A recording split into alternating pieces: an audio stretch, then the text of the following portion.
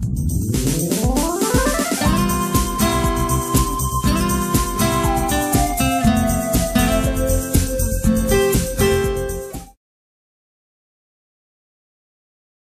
we're going to talk a little bit about making oil collection wands.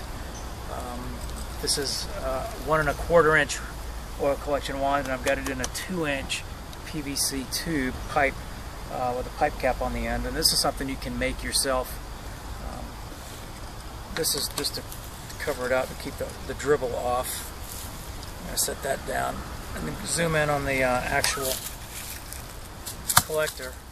Right here we've got this coming down at a 45-degree angle.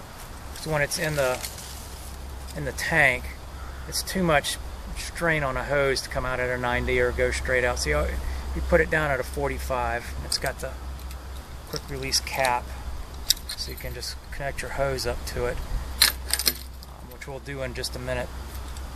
Close this back up. We'll talk a little bit about the tube. Here in my tube, down at the bottom, we've got it slit for our oil collection. It's not all the way to the bottom, because in the bottom of every tank there's going to be dirt and water and sludge and whatnot. So we've slit this all the way around and calculated that out to be about equivalent to the inside diameter of the pipe.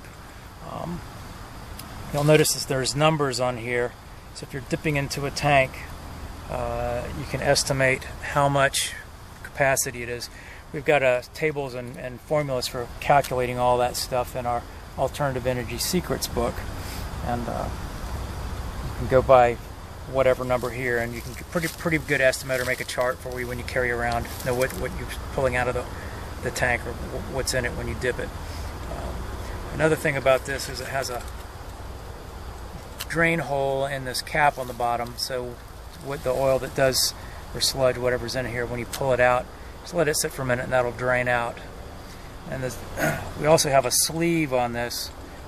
If you want to suck all the way, we don't glue this on.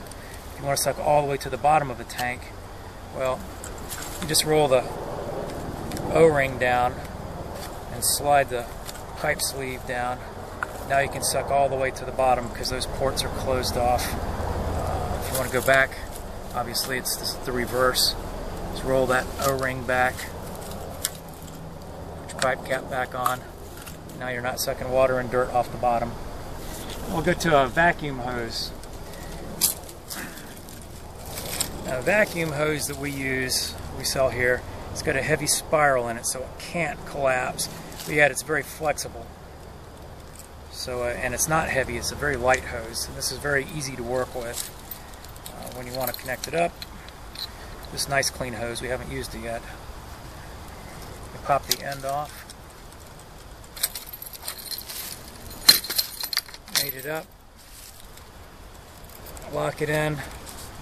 Now you're ready to collect some oil. If we get a lot of requests for these ends down here like this that we've made, we'll put some in the lathe and cut them out so that they slide. So that's all depends on how much email we get. If everybody needs one, that's fine. If you can make it yourself, that's fine too. And that's it. There's the USFiltermaxx oil collection wand design.